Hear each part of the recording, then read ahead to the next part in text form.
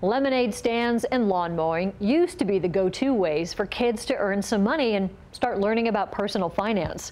But a trio of Missoula relatives may be reinventing the wheel when it comes to making money at a young age.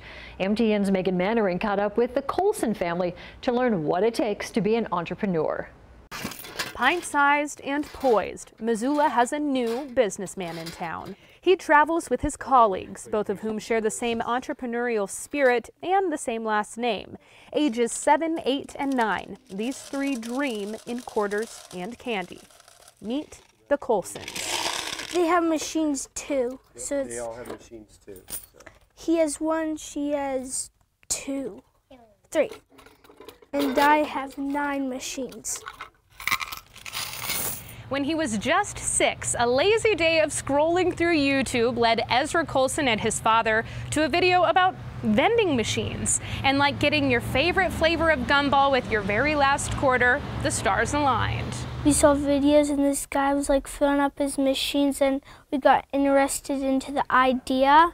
So then I kind of got interested, and then I started doing it for like 1 year. Then my sister turned 6, and then she started to do it, and then we started to build it up. Once a month, the family makes their rounds to a total of 13 vending machines, all owned and operated by the Colson kids. Places like Billion Auto Kia, Lithia Ford, Mildenberger Motors. I got one barber shop, but then we noticed that these places are the ones that make the most money. With their own credit cards, Ezra, his sister Eden, and their cousin Moses purchase the candy from a grocery store. They fill up the machines, run a quick test, and collect their earnings. For Ezra, these will go towards his next business venture. Think quarters, but with higher stakes. Save it for a laundromat.